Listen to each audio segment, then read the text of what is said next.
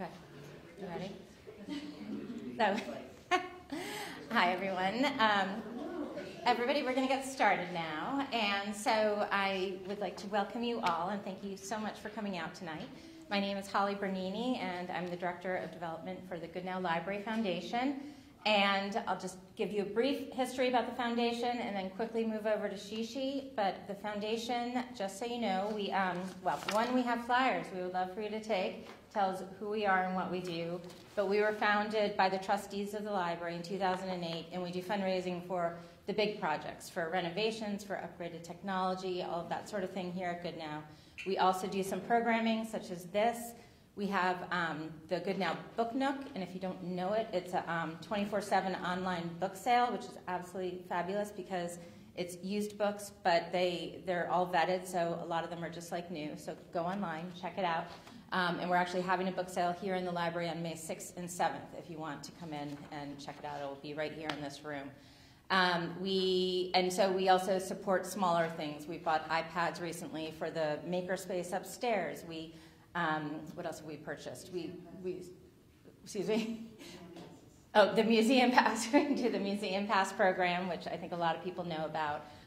We pay for the fish tank and the maintenance and the children. So a lot of little things too. So that is what we do. That is who we are.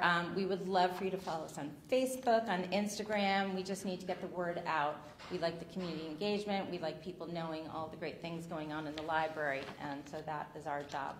But we are here tonight, of course, for Shee Shee, and it's Shee Shee I'm not going to do it, Inwegen. Shee Shee is the founder and senior strategist at Life Stage Strategies. As a cross-generation strategist, Shee Shee is passionate about illuminating next steps in your life work. For instance, in your first or last career move, parenting, or for us, most of us here, I think, becoming an empty nester. So when when I learned that she could come and tell us who we're going to be, what we should do in this next stage of our life, I said, sign her up. So here is Shee Shee. I'm happy to introduce her, and thank you so much. Thank you. Pause. Thank you, Holly. And thank you so much to all of you for coming and to the Good Now Library Foundation and libraries across the country, really, for all the excellent work that you do. I'm really glad to be here. And full disclosure, I have slides on my iPad here, and for several reasons, which we'll get into a little bit later, I'm going to use my iPad and follow the slides. So if you'll work with me there, I would appreciate it. So what's now? What's next in your empty or emptying nest? Tonight we're going to talk about what you want, who you'll be, letting go and holding on. Or maybe it's holding on and letting go. We'll see when we get there, okay? And we're waiting for a few more people to arrive with traffic, so we are going to start a little bit slower and kind of build up some speed. And the first thing I'd love for you all to do is I'd like to invite you on Facebook Live to post into comments, and then also here, just call out how you're arriving this evening to this space, how resourced you feel, how available you are to learning and open to growing, and how transparent you're willing to be with yourself and with one another.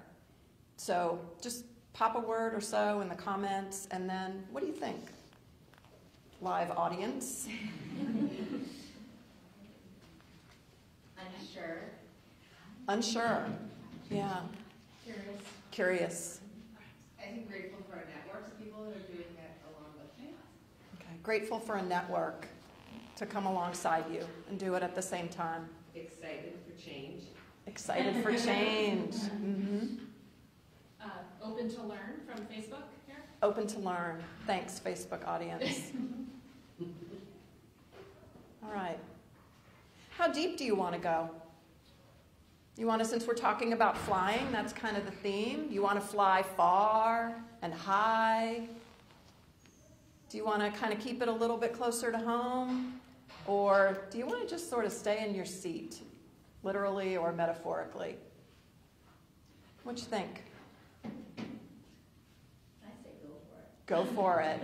Okay. So however you're feeling and wherever you are, that's exactly where you should be, and that's what you should do. So, life stage strategist. I made that term up if you couldn't tell. Spent a lot of time thinking about what captured what I do and what I want to do and who I help and how I want to help. And I worked with a coach who saw this through line of my life of working with people across generations and across communities, divisions of all different kinds. So I help anybody. My youngest client is about 21, and the oldest client that I've worked with into their 80s. So I literally help anyone try to figure out what's now and next in their most important relationships. First, starting the relationship with self, and after that, the next circle out, which is usually immediate family members. Sometimes it's colleagues at work. My sweet husband is here tonight to support me, and I think he would consider some of his work colleagues to be in that inner circle, and then moving out from there.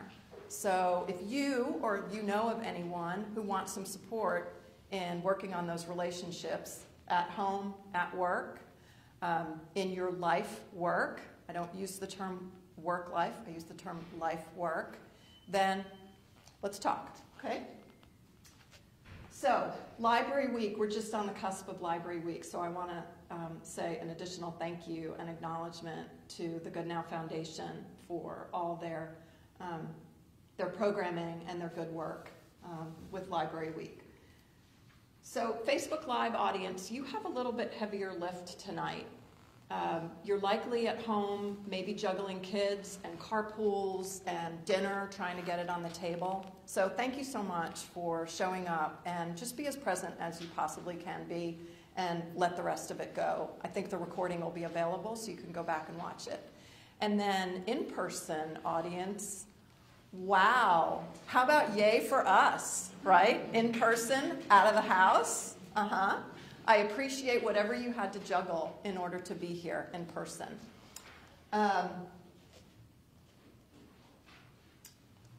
We touched on that. So, time together tonight is for you.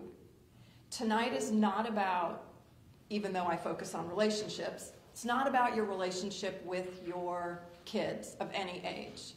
Whether they're grown and flown, or whether they're sitting in your kitchen tonight. It's not about your relationship with your partner or spouse. It's not about your relationship with your parents. This is about your relationship with yourself. So I invite you to focus on you. And when's the last time you were really able to do that? And I don't mean a mani-pedi. Yeah, just you. Most of our audience are mothers, and we just don't get to do that very often, do we? We don't take the opportunity to do that. So I invite you to not think about the dirty dishes in the sink. Don't think about the deadline at work tomorrow. Don't think what the kids may or may not be doing outside the room or back at the house. Just focus on you, okay? I'm going to try to do the same thing. We're going to move around a little bit. If you want to, I'm going to invite you to stand up a couple times and kind of think about things by using your body. And hopefully we'll laugh a little bit, might even cry a little bit. That's okay. So do what moves you or don't. And so something I need to start with, my eldest child, our eldest child, my husband is at the back of the room, so if I keep pointing that way, that's to whom I'm pointing. Our eldest child lives in New York City. And if you heard the news today, there was a mass shooting in the subway. Our son is fine, thankfully. He was locked down at work. He, I believe, was already at work when the shooting happened, and they told everybody to stay in the building, and they locked the building. He's not anywhere near Brooklyn, where the shooting happened. Nevertheless, especially having lived in Boston, with the marathon bombing. Yeah, it's all too familiar. So I'm a little bit shaky tonight. He's fine. He's actually on a train. Is he on a train? Shortly. Okay, yeah. Shortly on a train coming home tonight, which was a planned trip. But that's why I have my slides here. Because, like I said, I'm a little bit shaky. So thank you for understanding that. Me and my perspective on the empty nest. I wore motherhood like a badge of honor, sometimes a little bit of a badge of embarrassment. Remember the years when your kids used to embarrass you before you embarrassed them, when there was nothing that you could do that would embarrass them? Yeah, that's the way I was about motherhood. It was my greatest title that I could have ever had, and such a blessing and such a gift from God for me to be able to be a mother. In addition to a lot of other things, I'm a lifestyle writer, or I was. And I used to write column after column after column, dreading the empty nest. What will I do? Who will I be without these people, without this job, this focus that was entirely mine for 2 decades? I didn't work outside the home for pay. You can bet I worked outside the home, but not for pay. And so my kids were my world. And they still are to a certain degree, but I've been able to, or actually I think I've been forced to shift from that because they're flown now, they're gone, except one's coming back tonight. I had no idea who I'd be separate from that active parenting role. And yet, over the course of about 3 to 5 years, I figured it out. And I've built this life that I love, that excites me, that energizes me. And it's not all perfect. I screw up parenting still on a daily basis. I screw up in a lot of ways, but I'm really happy with who I am and my relationship with myself. So, chapter 1, they are the sun, or at least my son, S-U-N. I'm going to read something to y'all. I'm going to put on my reading glasses. Who else is in that place of needing reading glasses? Yeah. It's Friday, and I've gotten my pink slip. After 21 years, I'm being furloughed from the full-time parenting gig. My nest empties this Sunday, and I'm a mix of calm efficiency, ticking all the to-do boxes, the face I'm showing my kids, but hiding in the closet, the choking back tears, hot mess that I am. How is it that 1,000 months of littles, now bigs, in the house are now reduced to 2 days? Preparations for goodbyes are strung out along this extended plateau of emotion. Just as their childhood seemed to crawl, so the feelings caught up in these get-ready days, sadness, fear, regret, apprehension, anticipation, are all crawling up behind me. I dutifully shepherd my children through the paces and phases of getting it done. The sorting and the trashing and the repurposing and the packing, serving to keep me grounded and not crawling at bay. The time leading up to their leaving leaves me with that unpleasant tingle at the back of the throat, the conscious tamping down of sadness forefront in my mind. The I'll be sad later, for now I'm just intentionally choosing mindfulness in this moment and trying not to lose my you-know-what. Whether it's during the final laundry school session, one more Kimball's ice cream run, or our annual Last Supper the night before school. But this time, school is thousands of miles away, and I won't get to glimpse their daily life as I did from across the breakfast bowl during the 4,712 times I drove them in the car, or between the bookshelves when I volunteered in the library. What will life be like for them? Will they have someone to sit with at lunch? Will peers seek their company or reject them without a second glance? The worries are sometimes the same, no matter if they're 8, 18, or 28. Then all of a sudden, it is goodbyes in parking lots, airports, and dorm lobbies. A tight embrace here, a held kiss on the forehead there, for which they now must bend. Last I love yous and whispered prayers of protection and blessing. And for just as long as those days crawled, and just as swiftly as the years flew, they are off. Back home, in the midst of happiness for my fledglings flown the nest, there are the expected teary, okay, sometimes sobbing, moments of sadness, empty beds, empty fridge, clear calendars, quietude. And then there are the unexpected, blindsiding, knee-bending times of empty nestedness we stumble upon, when it's hard to hear the platitudes of just be happy for them, the forgotten pack of Uno cards unearthed from under the couch, their baby blanket neatly folded and full of the scent of them, a look-alike child in a similar sports uniform turning to wave goodbye to the parent dropping them at practice. That parent isn't you. That wave isn't yours. It's not empty, this nest. It's still full of pets, plants, furnishings, my husband and me, and memories. Those memories, well, they take up a lot of space in my home, in my head, in my heart. Every turn of every corner, every glance into every too neat room, the detritus of teenage life no longer strewn about, calls to mind the moments spent in those spaces, the eventful and the mundane, the joy shared, the tears shed, the laughter ringing out, so that I can hear it still. So that's where I was.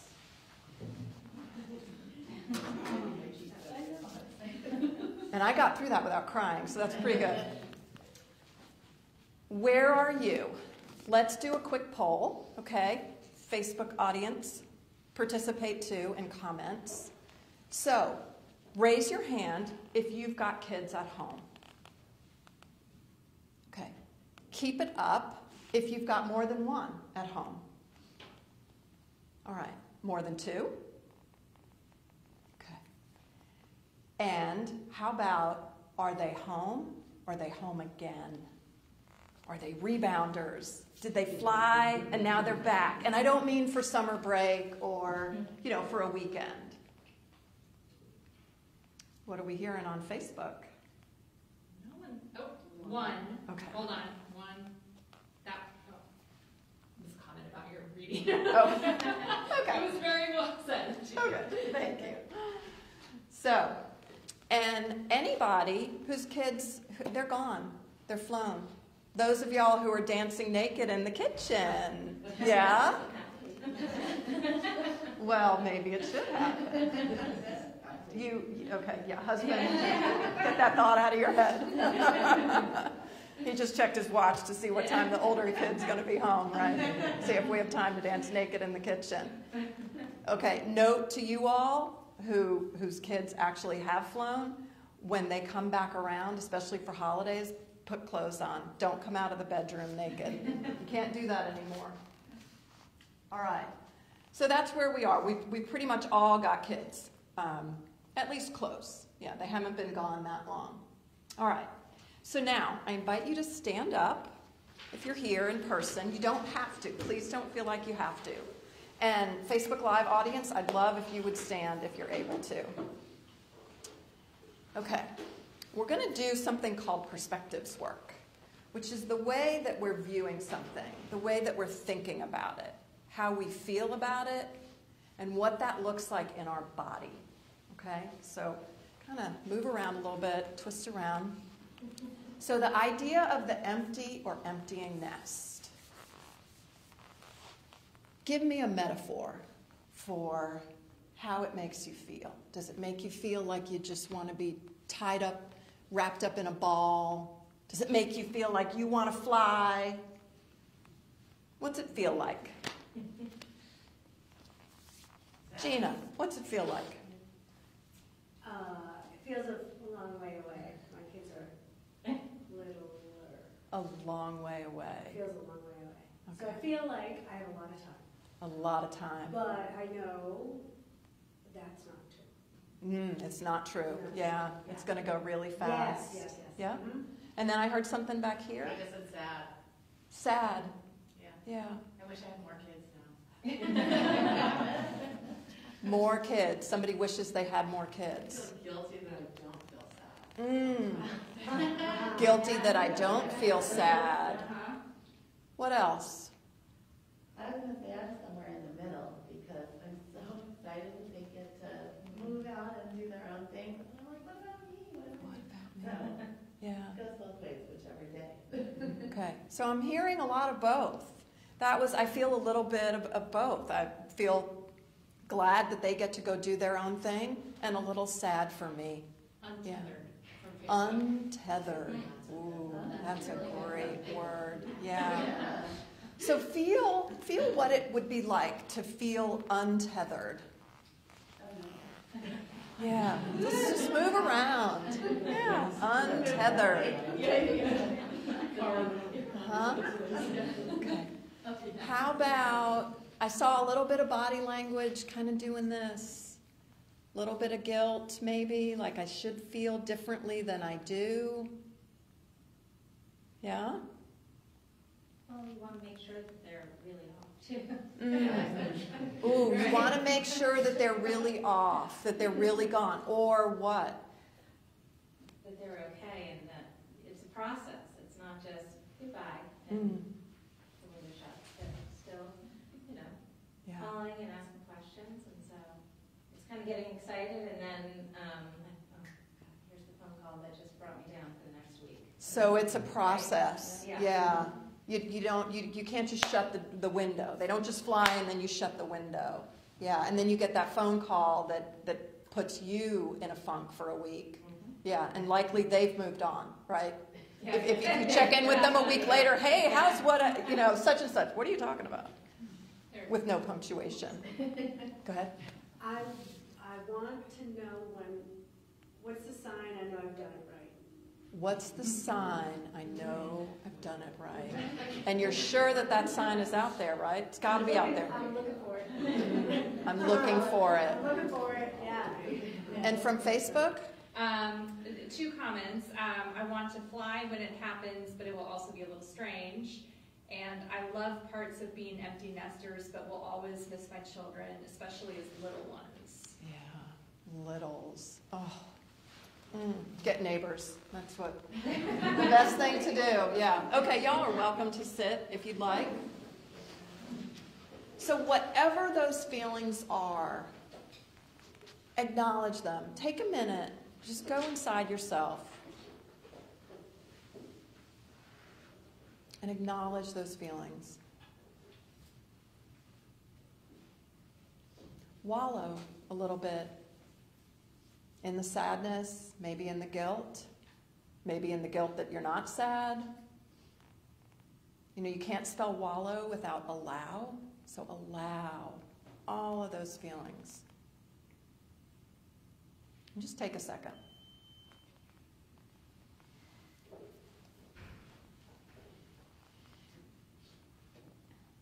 Who can give me a concise, off-the-cuff definition of toxic positivity?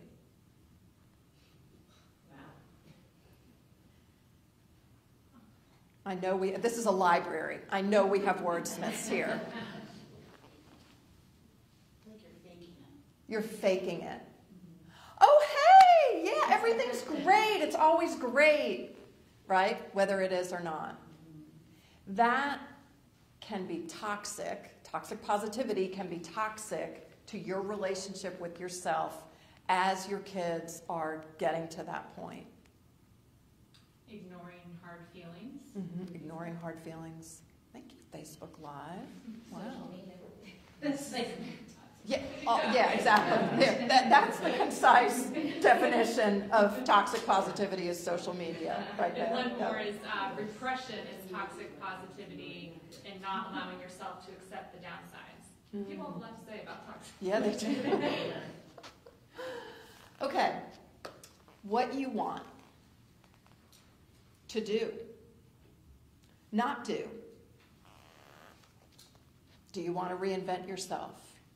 Do you want to invent yourself? What do you want? I like to think of accessing what you want from the perspective of a triangle. There's a handout that was created, and there's a triangle next to what you want. So one point of the triangle is your passion. What you feel right here. What your heart says. What's really important? What really matters? What's your passion? What's your power? What are you good at? What are you great at? What do you kick ass at?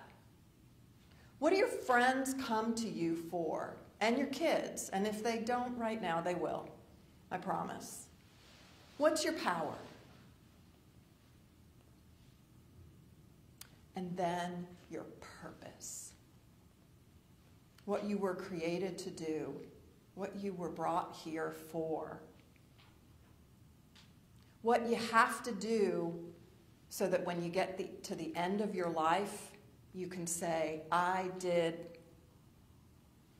maybe what's written on your epitaph. So take those three things, your passion, your power, and your purpose, and spend a minute and think. You can take them one at a time. Your passion. What does your heart say?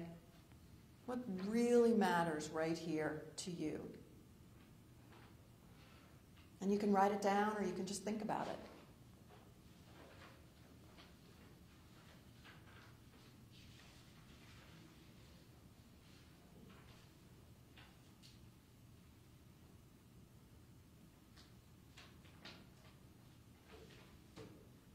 How about your power? What do you do better than anybody?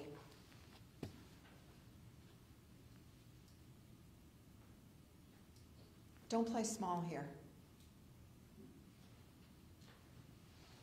There's a long list of what you do better than anybody. Imagine I've asked your best friend that question about you.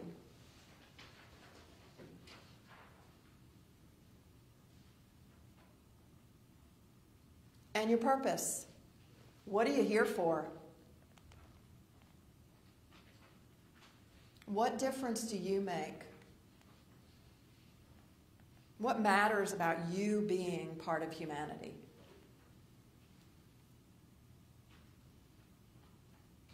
The nexus, the synergy of that is what you want.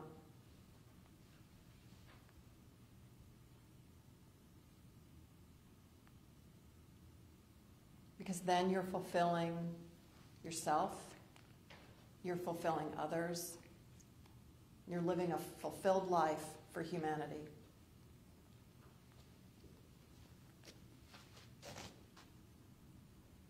Sometimes trying to come up with what you want is easier by figuring out what you don't want. Where does your passion get stepped on? Where does it feel like your power is taken away from you or violated? And your purpose. What isn't happening in your world or the world?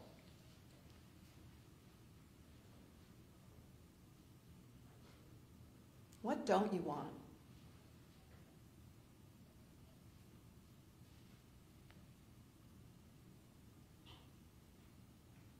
Maybe you don't want the relationship that you're in. Maybe you don't want to be alone. Maybe you don't want the job that you have.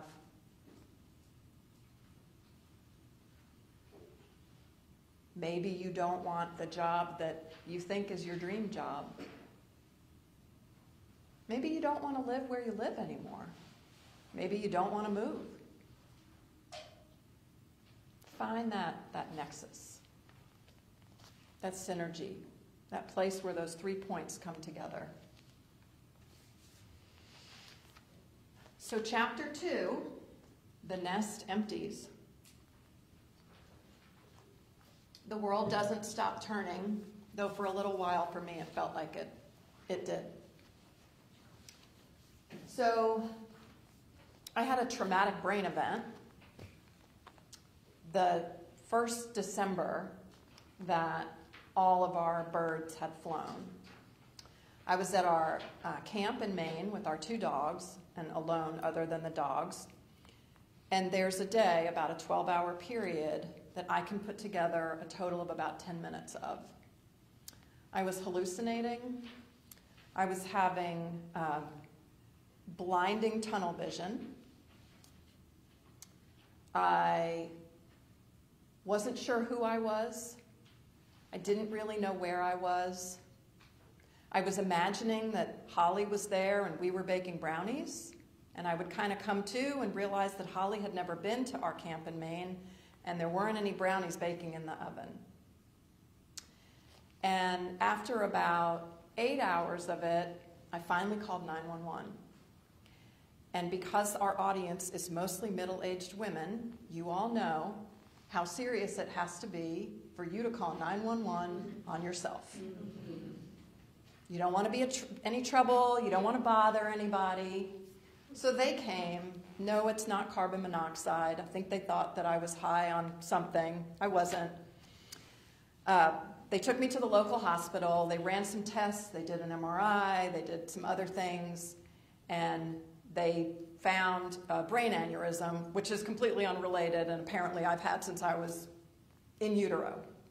But they decided I needed to go via ambulance overnight to Mass General Trauma Unit. So fast forward, they never really figured out what it was. They threw around a lot of terms like transient global amnesia, transient epileptic amnesia, which, yes, that's epilepsy, confusional migraine, which sounded really minor, but apparently it's a big deal, or maybe even a stroke. The result was I lost about 25% of my vocabulary. I lost about the same percentage of memory, both short and long term. To this day, I can't really remember our honeymoon, and I can't remember the births of our children. And I spent the next just about year rehab and crawling my way back from this. One thing that I lost that I haven't really been able to regain is my ability to write creatively. So like that piece that I read to you is an article that I wrote before this brain event happened. So my empty nest felt like it was scattered and blown away in a hurricane. It wasn't this sweet place of refuge that I had wanted to create for my kids to come home to, and for me to live in and come home to, and for my husband to live and be in and come home to. It was a hell of a year. And fast forward to the following Thanksgiving, so almost a year later, kids are home from college, and my youngest pulls me aside at one point and says, "Mom, you seem really lonely." And I realized in that moment that I was. And he said, "You also seem bored, and you're getting kind of boring," as only your 19-year-old can say to you. And he said, "You need to get a job." Okay, thanks, son. So a couple days later, he comes back to me and he says, "It's not a job. You don't need a job." He said, "Career. Go build a new or rebuild your old career. Go serve." Okay, thanks, hon. So he goes back to college, and I paid a little bit of attention to what he was saying, and I thought about being a school bus driver, or maybe a substitute teacher because I love kids. There were a couple other jobs I threw around, but none of them really felt right. And then he calls me a week or two later, right before exams, and he says, "It's not a career, it's a calling. Go find your calling." So I decided I would go on a calling quest. Who do I need to be to go on this quest? So who do you choose to be going on your quest for whatever's next? Now, life is best lived, in my view, right in the between of being and doing. But so much of our life is about doing, right? What do we do? Just call it out. What do you do? Cook, grocery shop, drive carpool, do the laundry, work, clean, volunteer, fight with your partner, fight with your kids, right? We're doing. Who are we being in all that? I know I'm being big, like talking with my hands, which I'm not supposed to do. You know, when you give a presentation, you're not supposed to talk with your hands. Yeah. So being. Take a moment and go inside yourself. I know I keep inviting you to do that, but it's important. Tonight's yours, remember? Go inside yourself and think about who you're being, what choices you're making about who you be.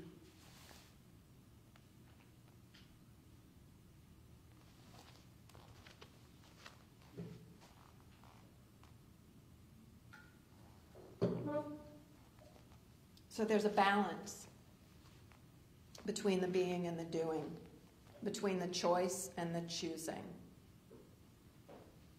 So do you want to get up again? Or are you happy sitting? I see a couple that, okay, up, let's get up. All right. We're going to do a little more perspectives work. Remember, that's the way you're viewing something, the way you're seeing it, right? They're leaving. I saw a dance back there. Woo. Somebody danced. Okay. Who doesn't feel like dancing and thinking about their leaving? Maybe the tears earlier? A little bit. A little bit of A little both. bit. Okay, good. Yeah, that's good. You're ahead of me, though. All right. Who's feeling, oof, I was. Anybody else? Oh, what's this going to be like? They're leaving. This has been my job, my most important calling, career, whatever you want to name it. Anybody feeling that way? It's okay. One day I feel that way. Yeah. Oh, one day I feel that way and one day I don't. Yeah. Or I think that when they come back, and you want to go back, or they expect you to be who you were then, I mean, there's the problem. Brilliant, Suzanne. Yeah, when they come back and expect you to be who you were then. Because they're changing and growing and evolving, right? Your mom. Your mom. Moms don't change. No. So there's a lot of feeling that way, right? Yeah, they're leaving. And I promised you this was about you tonight, right? So why am I saying they're leaving? Why does that matter? It's important so that you can balance it against the perspective that I'm going to ask you to take now. So strike a pose for their leaving, whatever that looks like to you. And maybe it's like a little bit of this. It's a little bit of both. Okay. Driving the moving truck. We got power arms here. Yeah. Anybody else not quite feeling that ecstatic about it? Some ambivalence. Show me ambivalence. What does ambivalence look like with your body? Ooh, like that. Yeah. Okay. Ooh. Yeah. 1 foot straight, 1 foot turned out. Kind of twisty. Yeah. Like one of those yoga moves that I can't do. Okay. So let that go. I'm going to spin because that's the way I let go of perspective. So you can spin too if you want. Or just shake it off. Come on, loosen up. All right, new perspective. I'm launching. I'm launching. How about that? Oh, we still got some of this. We got some of this going. Yeah. Say it. Call it out loud. I'm launching. I'm launching. Again, louder. I'm launching. One more time. I'm launching. Okay, and what does that look like then? Because it's not really, I'm launching. Yeah, what does it look like? What's your version of launching? Are you launching into the ocean? Are you launching into a chair to read a book for the first time in 17 years? Well, probably more than that. Yeah, what is it? Where are you launching to? It's a little unknown. It's a little scary. It's a little unknown. It's a little scary. Mm-hmm. Yeah. So what's it going to take to just step out there into the unknown and the scary? A push? Okay. Can you push one another?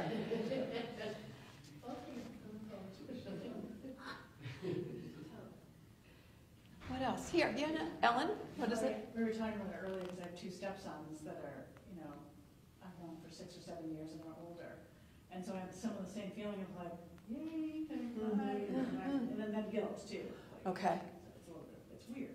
Yeah, so some stepkids and some, yay, they're leaving, but guilt about that, excitement. Yeah, maybe excitement to get your husband to yourself a little bit. Yeah. And he's probably very much feeling that way. To And get a beautiful home in Maine. She can go to. Right. a beautiful home in Maine that she can go to. Don't hesitate to call 911 when you have to. So who you'll be. What kind of choices do you have here? Not what you'll do, who you'll be.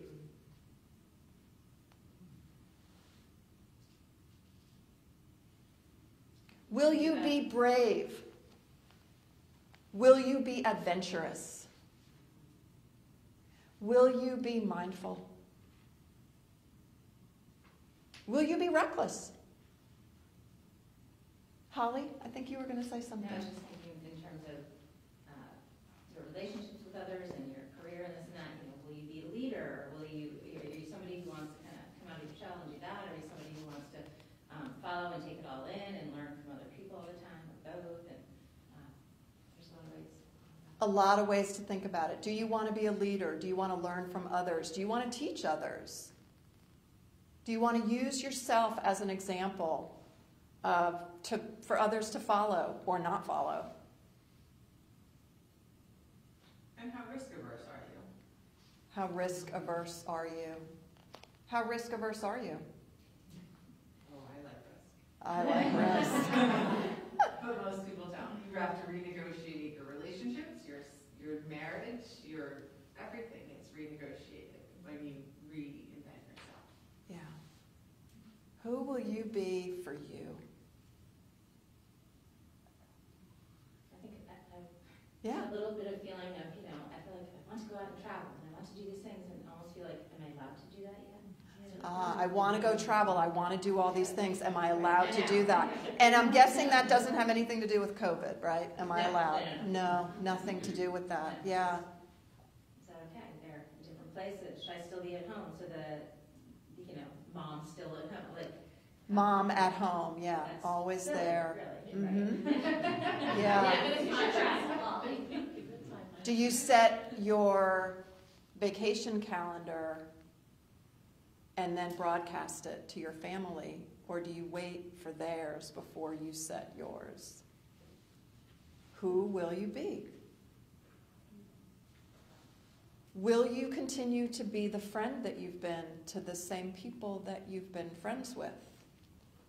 Or did that serve you when your kids were friends? Did you serve those relationships because your kids were friends? Who you'll be, how your priorities are shifting and changing, which leads us to talk about what you want. Okay? It all comes full circle. What you want, who you'll be. And then, what's next? Holding on. In thinking about the next phase that's coming or that's here, what do you want to hold on to? What's important? What really matters? There are no wrong answers. What do you want to hold on to? Authenticity, vulnerability, belonging.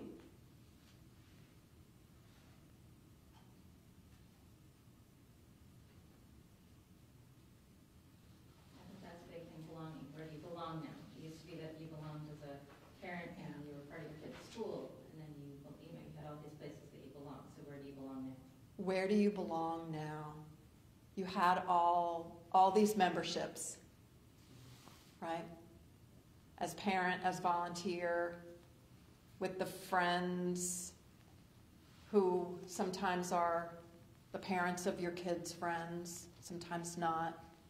Belonging really matters. What else? What else do you want to hold? Fun. Fun! Woo! Finally! That's some of that dancing naked in the kitchen. Yeah? What's important about fun? So life affirming, despite tragedy around us all in various ways, the ability to still be able to use humor and dance and enjoy music, survival. Life affirming, enjoy music, dance, survival. Be able to rise above the mire mess is what I'm hearing. Yeah? Who else wants fun? Okay. How about joy? You want to hold that? Humor? Purpose. Yeah, there you go. See? We can't escape. Somebody's phone is ringing, and sure it's the kids. Yep. Okay, y'all can sit if you want. But you can also stand, because now we're going to talk about letting go. So kind of do this, so you sort of get in the rhythm of it, letting go. Or it might be, yeah. What do you want to let go of? What's important in this moment tonight, right now, to let go of? The worry. Worry. That's mine. Yeah. With 2 teenage boys right now. With 2 teenage boys, worry, the number one. Yeah, so fear. Yeah. Holding on to that doesn't serve. You, them, the relationship. What else do you want to let go of? Guilt. Guilt. Having to feel so busy. Having to feel so busy. Tell me more. I miss that, like having and I'm a math player, so I like to have everything like that, and so just taking that out of the equation with my kids, 2 are in college, one's still adolescent, and so then it's weird for me. I like being busy. Yeah. And so the other day I got home from work early, and I was like, well, I guess I'll start dinner at 4 o'clock, because what else am I going to do? It's just so odd, it's an odd next step. So if I were your coach, I don't assign homework because it just gives some people the shakes. I assign field work. I would assign you an hour a day of nothing. Yeah. Just nothing. No journaling, no reading. Yeah. Just nothing. No, I know. Yeah. I know, and yet. Go. Yeah, go. Letting go of that. Yeah. And then what's possible? Everything's possible, but I'm trying to have my plan, and my husband my plan, and we have to, we have kind of our 7-year plan to stick around here and then move to South Carolina. So it's like we have a plan for ourselves and thinking of ourselves, but I think for me it really just comes down to I like the madness, and so it's like the quiet is kind of I'm not good with. I do like reading a book or being on the beach, but I do. That's just me. So what I hear there is that that's just part of your DNA. Yeah. is going, busy, Friends, family, work. Yep. Yeah. And that is who you are. It's not just what you do. Yeah. It's who you are. Yeah, that's beautiful. So what in there is something to let go of? That feels okay to let go of? I think that it's okay to be calm in your own skin and just like relax. Okay. And I do that. I do. I just used to just be crazy like the rest of us, running around from like barely having time to make dinner, and then now the other day making dinner at 4. So making dinner at 4 because now you have. No one was home, so Yep. All right, you want to eat at 5? Great. Now you have that time and that space to do that. Yeah. So what else? What else do you want to let go of? How about judgment? Playing small. Expectations. We have no idea what it's going to be like tomorrow, let alone however many years until they're all gone and gone, like not rebounding, gone. Yeah, so let go of the expectations. And this was touched on, but it's my final let go note. Who you were. And that might be a stretch for some people to let go of who you were. But it's not about them tonight, right? It's about you. Let go of who you were to create opportunity and space for who you are becoming. That fun, adventurous, maybe a little reckless, maybe busy, maybe bored. Whatever is out there, whatever opportunities, so you can be open to them. But you've got to let go of some stuff in order to create space and room for the opportunities. So we're at 8 o'clock, which is really hard to imagine. I didn't tell you my chapter 3, which was about my calling quest. If you were going to go on a calling quest, where would you go? Costa Rica. Okay. Anybody else? Morocco. Wow, I love this adventure. Yeah. I went to Oregon. It just seemed like the right place to be. Yep. And that's where I figured it out. I did a full circle. I came back to a lot of who I used to be and what I used to do.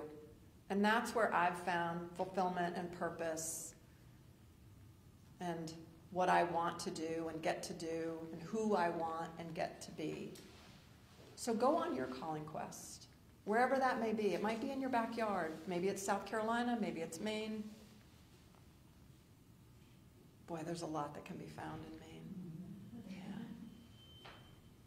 So we kind of got to know each other a little bit. You heard a little bit about my story. I heard a little bit about yours. We talked about what you want, who you'll be. We talked about holding on, and we talked about letting go. And I know this is just a night that has only scratched the surface, but that's all we had time for. So there's more if you want it. Reach out. Okay? Spend some time in here, and in here, and in here, and here. And go on your calling quest. All right, 3 minutes after.